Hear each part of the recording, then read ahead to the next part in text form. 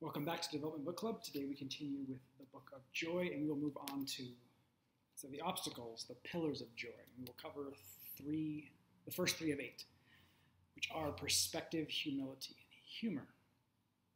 We begin with perspective, where the author shares the work of psychologist Sonja Lyubomirsky, who she has isolated several factors that she's found that have the largest influence on our happiness. Perspective, or the ability to reframe a situation more positively, is the chief among these factors. Additionally, our capacity to experience gratitude and our choice to be kind and generous were the others.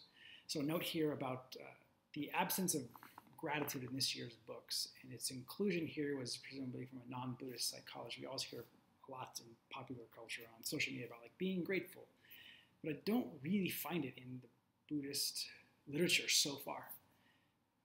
Another note, he mentions Viktor Frankl, who wrote a great book called Man's Search for Meaning, and he was in Auschwitz and escaped, or was still alive when Auschwitz was liberated.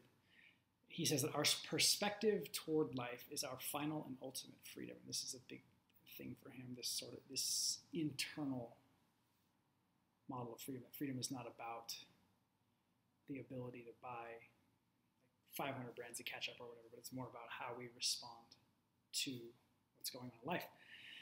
Later, about perspective, the Dalai Lama recommends that we think about where we are suffering in our lives and then think about all the other people who are going through a similar situation. This perhaps is literally the birth of compassion, which means suffering with.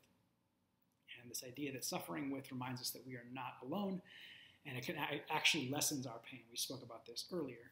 This recognition of our interdependence begins to soften our rigid sense of self and the boundaries that separate us from others. The Dalai Lama said earlier in their week of meetings that if, quote, if on the other hand, I relate to others from the perspective of myself as someone different, a Buddhist, let's say, a Tibetan, and so on, he says, I will then create walls to keep me apart from others, unquote.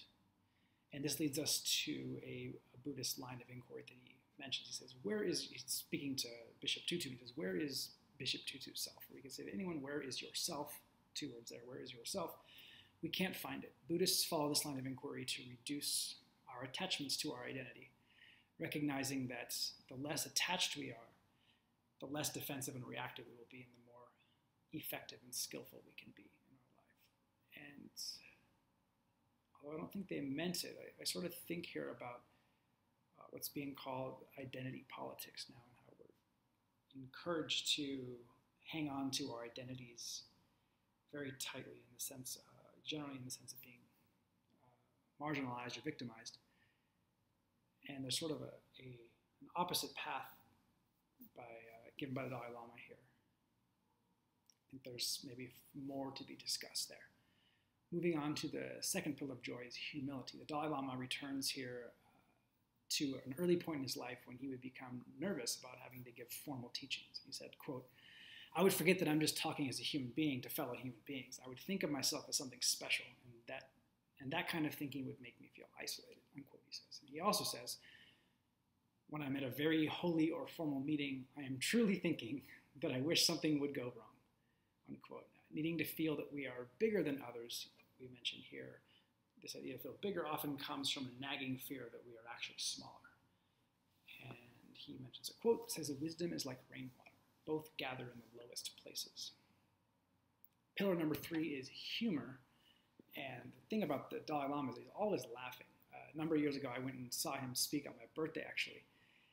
And I was a very serious, philosophically minded person, and I was expecting him to be like this serious, like austere, cold monk. And he was actually speaking at a women's conference, and he was sharing the stage with Maria Shriver, who hosted him. And he had apparently made her travel to Dharamsala in India in order to come and to speak in California. I think that's sort of, my understanding was that since he probably gets requests all the time, and he wanted to make sure people were serious and he would travel to India to meet with him first. And he's up there laughing on stage the whole time, intermittently speaking wisely about, a little quote, and then laughing again appropriately enough. And additionally, the guys here, he and Bishop Tutu, are repeatedly giving each other shit as they interact, like sort of shit-talking to each other. And here he's keeping things light, as we mentioned with humility. And I wonder here, when we speak about right speech, there's one part of it is about not speaking sort of trivially and about like water cooler chat. And not that speaking trivially, but that there's like, I guess this sort of the serious side of me wants to be like, hey, like there's truth in every joke. You know, when we're talking shit to somebody, like there's always a grain of truth there. And if we're giving that grain sort of water to feed some sort of negativity. We will continue next time with the rest of the pillars of joy. Thank you for watching.